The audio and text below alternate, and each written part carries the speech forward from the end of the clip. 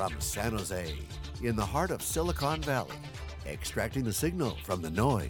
It's theCUBE, covering OCP US Summit 2016. Brought to you by OCP. Now your hosts, Jeff Frick and Stu Miniman. Hey, welcome back everybody. Jeff Frick here with Stu Miniman. We are at OCP Summit, Open Compute Project Summit. It's really where open source meets hardware that drives the cloud. First started by Facebook a number of years back to really open up the kimono, if you will, to their hardware infrastructure. As Stu said, it's not their core business. They want a lot of people to participate and really leverage their learning about hyperscale, bring it into a broader community that helps everybody really drive the cloud innovation that's so important to everything that's happening in the technology world. And we're really excited to get a return visit from a guest from last year, James Liao, the founder and CEO of Pica8. James, welcome back. Glad to be here, gentlemen. Absolutely, and thank you again for your sponsorship to help theCUBE come to events like this. It really means a lot to us. So what's happened in a year since last we saw you? Well, I think the open network and Wi-Box network has made tremendous progress. You guys can see it over here. The whole OCP now is centralized on the networking side. Everybody is trying to figure out what's going on with networking, how to solve the networking problem. The biggest change we have seen in the last year is the ecosystem is coming together. And this goes really well with the announcement this morning about Microsoft is joining the OCP with the networking contribution as well. So we're seeing the Wi-Box switching and the SDN are coming together with the ecosystem, and that really can solve the problem. And the ecosystem includes the application, includes the controller, includes the networking operating system, and includes a lot of platforms. So we're seeing over here that a lot of players are here to really push this forward and really solve the problem. Well, it's a great opportunity for you because people often talk, there's Compute Store and the networking, and that the networking was really the laggard of those three in this kind of big move to big data and in the cloud, so terrific opportunity. Exactly, so I think the networking has been an independent industry for 20 years. People are trying to solve the Wi-Box server problem, Wi-Box storage problem, and they are inventing all kinds of software on top of server and storage, but networking always was an independent silo. Until 3 years ago with the SDN, with Wi-Box, and people started to open up the networking and say, we need to solve this problem. Yeah, so James, I thought it was interesting in the keynote. First of all, you were right, networking seems to be the main topic talked about this week, but they walk through kind of the networking stack because it's not just one piece. It's not about, let's change the hardware and Wedge is kind of interesting. Microsoft has, they call their switch abstraction interface, and then they have Sonic sitting on top of it. They've got a whole bunch of partnerships in a lot of environments. Can you talk about, what's the challenge that Pica8's looking to solve? Where do you fit in that stack? What are the partnerships that you're having, as it relates to OCP and beyond? Absolutely. I think in the past 3 years, people have solved a lot of problems in the networking. So first of all, people start to be able to separate the networking hardware from the software. So this was a big achievement, but because once you can separate the hardware from the software, people can start to do the innovation. And then we start to realize you can separate. So I'm sorry, just a question, because the white box tends to be, some people don't understand it, what it is, where it is. Sure. And also, I was talking to some Wall Street people, and they said, adoption of, quote, white box switching, it's been flat for like 2 years. So can you explain for our audience a little bit about what it means to be, white box, where are we really seeing, how do the, solutions that like, Dell and Hewlett-Packard Enterprise, are those white boxes, are they counted as something else? I think white box itself has a lot of different definitions. Yeah. Definitely it's confusing, but definitely we see bright box as part of the white box as well. And when they count the white box, they might not be thinking about that.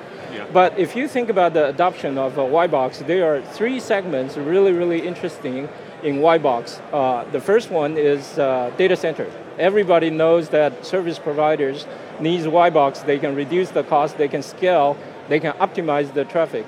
And this is the segment that really knows about how to use the white box, not only on the server and storage, but also on the networking side.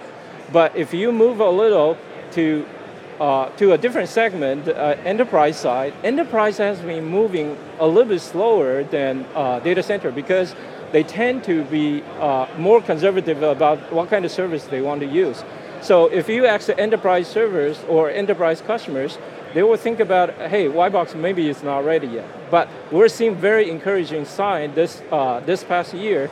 We partnered with the HP Enterprise on going to enterprise market. We saw a lot of interest over there. People look beyond Cisco, people look beyond Dell, and not Dell, I mean Juniper, this kind of providers, and looking into HP and Dell as alternative providers, not because it's cheaper, but because they provide certain flexibility. They can optimize their environment, reduce the operation cost, and then provide the service. And there is another segment that people didn't realize it was really interesting for networking, which is in the OEM business. In the past, networking has been an independent silo, and everybody building storage or security, they have to build around networking and compromise with the networking limitation. This is the first time that they can just take a white box, optimize the software for their application. So we are talking to a lot of different storage vendors, for example, they really want to optimize networking for their storage instead of changing storage for networking. So we just announced the... Wait, say that once again. That's a pretty powerful statement. Right. So in the past, they would change their storage based on the network. Now you're saying they're changing their network based on the storage. And this is the power of Y-Box, because in the past, for example, if I want to build iSCSI cloud, I always have to think about, hey, networking cannot do this. I'm going to drop the packet. I'm going to lose the route. How do I recover from this kind of things? But now they are telling us that if I can build the Y-Box into my OEM, if I can OEM the Y-Box and put it into my storage cloud, how do you change the networking so that you can guarantee me you are not dropping the packet, you can deliver the packet to the right server, and in this way, not only they have lower costs, they actually work around all the limitations they have on the networking side and build it as their differentiation. That's one of the market that people really underestimate how much networking can do to improve the performance of the application. Okay, so James, we talk a lot about the hardware here at OCP, but if we change the hardware, really it's the software that really needs to understand, manage, handle that, and of course, Pica8 is a software company. Right. Can you talk a little bit about where we are with SDN and kind of the value prop that Pica8 puts there? Right. So in the past 3 years, we've been focusing on several goals, and we achieved them one by one. The first one is to separate the hardware from the software. It was a difficult step, but with the OCP, together with the OCP, we start to achieve that. People start to realize, hey, hardware, I can really pick any kind of hardware as long as I control the software. And then the next step we took was to separate the control plane from the data plane, which means that if I really want to change the traffic, I'm not limited by the control plane. But the next step is actually the hardest step, and we can see a lot of different approaches trying to solve that problem. The last step, or the last black box, was actually the ASIC itself. There will be different ASICs, each one of them fit for different application. And people start to think, hey, maybe every ASIC is different, is the same. The truth is that every ASIC is different. So if you think about Broadcom, for example, Broadcom is very good at scalability of the performance. They fit very well into the data center.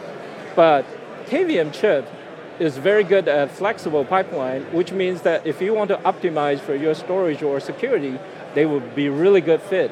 And Dune chip has a big buffer. If you want to optimize for your storage, you really want to have a big buffer in your networking. So every chip is a little bit different. But now, in the past, nobody saw the chip. So now, how do you open up the chip so that people not only can program the chip, also see the differentiation of the chip, bring it to the application level? That's the difficulty. Wow, so one of the real challenges, most users, and especially even the hyperscale guys have this, is on the one hand, standardization and simplification is what helps drive my economies of scale and allows me to manage it so much simply, but I'd like to be able to have flexibility. Exactly. And, we look at somebody like Facebook, and some of the guys they had up on stage, I mean, they're PhDs. Right. Facebook has this team of PhDs. Google has teams of PhDs. Do I need a team of PhDs to be able to leverage some of these new ASICs? Is this something that we're going to see in the broad markets, or can you help unpack that for us? So I think that there are many ways of solving the problem. You can definitely host a bunch of PhD and try to solve the single problem you have. But in the meantime, if you are a small house or you are enterprise, you really don't want to host a PhD and turn yourself into a networking vendor. You definitely want to look for a solution that really you can get a turnkey solution and really get the solution that solves your problem. So that's why building the partnership is really important. Pica8 has the capability that really bring the differentiation of the chip to the application level. But we're partnering with many different partners. At the application level, we partner with, for example, HP. They have an app store that with a lot of turnkey solution. People can look into that and say, I want to turn this on. On the platform level, we have a lot of OEM or ODM partners like HP, HP or Contran, we just announced it in Europe, or EdgeCore that's trying to solve the data center problems. So these vendors provide not only low cost, but really high performance platform, high reliability platform to customers. But then you get to the next step, looking into the ASIC and say, what kind of ASIC can I use to solve my specific type of problem? And you really don't want to just hire a bunch of a PhD and figuring out how to turn those on. You can just rely on Pica8 and then go with these partners will present a turnkey solution and solve the problems. Yeah, so James, I'm wondering if you can comment. There was big growth of the ODMs, and OCP, kind of enables the ODMs to be able to reach broader markets. Right. Yet the OEMs are also stepping forward and getting part of OCP. Right. Do you see the line between ODMs and OEMs blurring? Where do you see that dynamic going? I think they are definitely blurring, but there are some fine lines between the two. I think it will eventually differentiate each one of them to go to different market. So on the ODM side, they are much more flexible in changing the hardware, customize the things. And for big data center like Facebook or LinkedIn, they really want to have a customized network gear that put it into their specific type of rack. So this is the market that ODM will do very well. But in the enterprise side, they need reliability, they really need a good support on the hardware side. So people like HP will go really well into the enterprise side. But don't forget, even though everything is looking the same, there are always rooms for innovation. So, for example, HP can easily create a turnkey solution integrated with a specific kind of ASIC they want to use and present it to specific type of customers. So, for example, the storage network, they need a debuffer. Who can really create a debuffer gears for enterprise? You not only need the gear, you need the chip, and you need the software to drive it too. So HP is in the good position to solve that problem. But if you go to data center, they have their own way of solving that problem. They don't really need a vendor to come in to solve that software problem for them. They will just go with the ODM to get the low cost, the high performance, scalable platform to solve it. So we have a great interview, James, with Martin Casado from Nicira, who with VMware now is at Andreessen Horowitz, and it's a funny story. He's talking about SDN, the journey to SDN. He says, every year I come on, we're getting closer, stay with me, stay with me. Right. And it sounds like we're really there, but I wonder if you can share your perspective on how do you leverage open source and still maintain innovation and competitive advantage. Those things to the outside world maybe look like they're opposed. How do you leverage the one and still find that opportunity to be innovative and separate your products from your competition? Exactly. So I think in a way that if you look at the market, there are only very few users can really download everything from the open source community and then put together something and then feel comfortable putting it into production environment without knowing who is going to support it.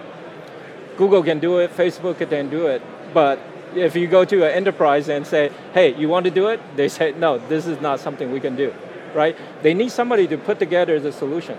But open source indeed helping everything move forward. Why is that? Because first of all, if you have an open source, people, the hardware people know what kind of software they can run on the hardware. So they tend to unify the hardware platform, and that will help us too.